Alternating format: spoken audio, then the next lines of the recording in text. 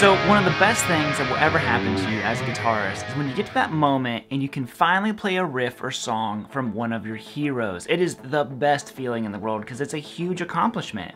Now, for me, my guitar hero was Eddie Van Halen, and I mean, you're seeing clips and videos of stuff like this. You're like, oh, I'm not gonna ever be able to do this.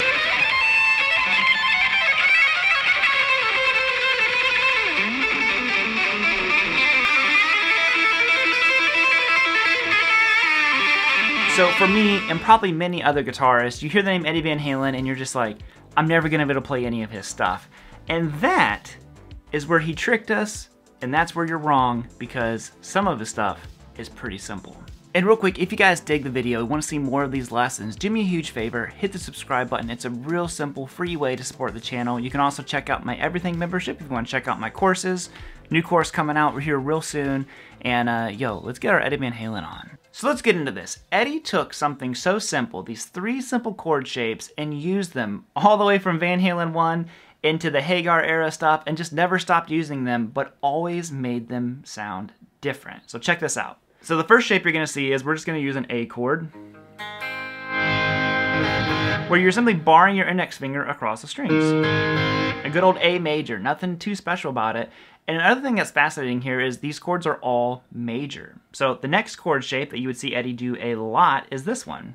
An inverted D, where you've got 4th fret on the D, 2nd fret on the G, and then 3rd fret on the B. Now, like I said, this is the same thing as playing your D chord right here, but instead of having that F sharp on the high string, he has it in the bass. And the third and final shape is this one. So in this case, we're doing a G major chord, but some of you might refer to this as your F chord shape. I'm just gonna go 5th fret on the D, 4th fret on the G, and 3rd fret on the B. So you've got... And when I say he used these all the time, I mean constantly. Not only all the time, sometimes he used the exact same chord shape. So he would move the shape into different keys and do different chords, but the shape was always the same. So Feel Your Love Tonight, Drop Dead Legs, 3/16.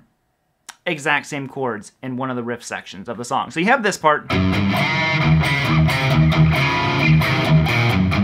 Now when it goes to the verse, it goes A chord, that D chord, inverted D, back to A.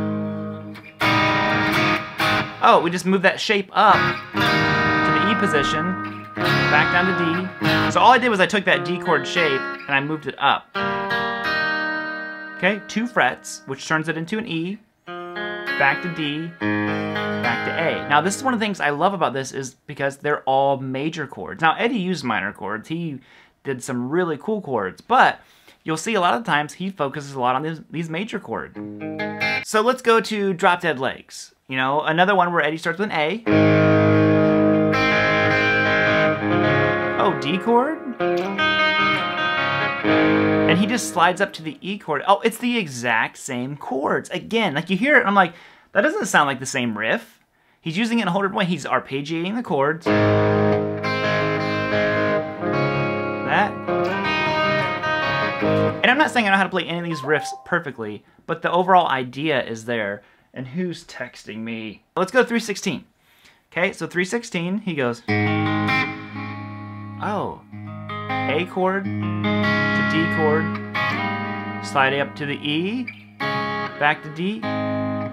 Oh my God, it's the exact same chords. Now I'm gonna hit you with a few examples where Eddie continues to use those 3 shapes that we talked about and makes them sound different. So best of both worlds.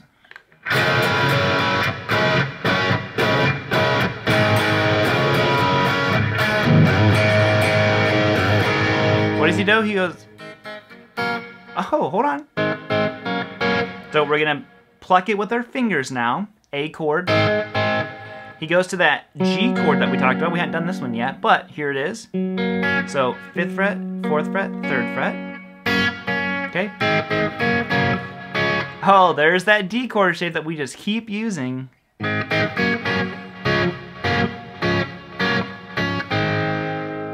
It never stops. He's using them all the time, but does that sound anything like the other riffs? No, it doesn't, because he's so creative with it.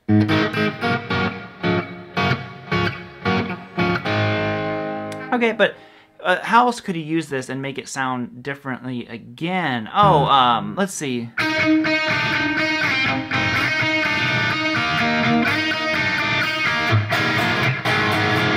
Oh, there it is again.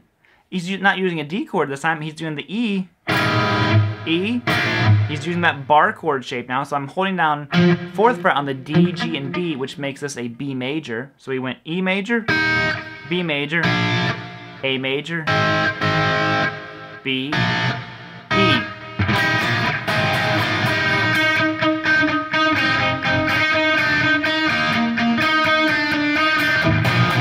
Oh, there they go.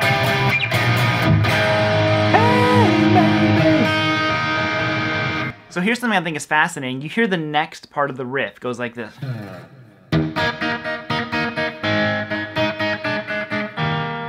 Now, let's just see what exactly is he doing there with that opening riff. Well, if we continued this chord... Oh, snap. It's the same thing. A whole new way of doing it again. He's just doing the A major, but he's just doing smaller chunks of the chords.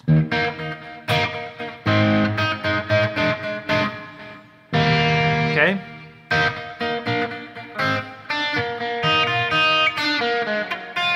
Whatever that little riff is there.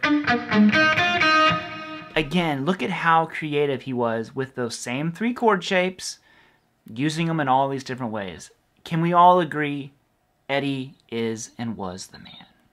And there we have it. So hopefully that gives you some insight into Eddie's chords that he used all over the place. And guess what? These are simple riffs that you can play pretty early on in your path as a musician. So to me, it was inspiring to be able to play this stuff. I still have such a good time playing, running around. I mean, learn all the stuff that Eddie did. It's so fascinating. I mean, there's just so much cool stuff tucked away in Eddie's playing, and I'm just going to always do my best to wave the Eddie flag. I hope you guys are enjoying more of these lesson videos, because I really want to get back into it. I was so burnt out on teaching there for a while, and I have been itching to get back to it. So hopefully, if the videos do well and you guys dig them, we'll get back on that teaching train. And if you want to, check out the Everything membership. We got a lot of cool stuff going over there. And, hit the subscribe button. I'll see you all next time. In the bluesy, Eddie Van Halen style, as always.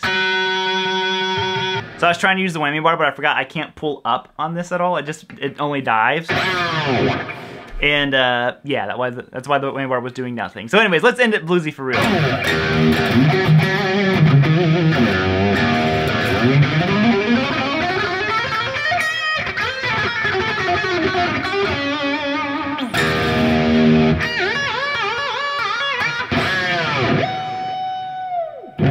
Bye, guys.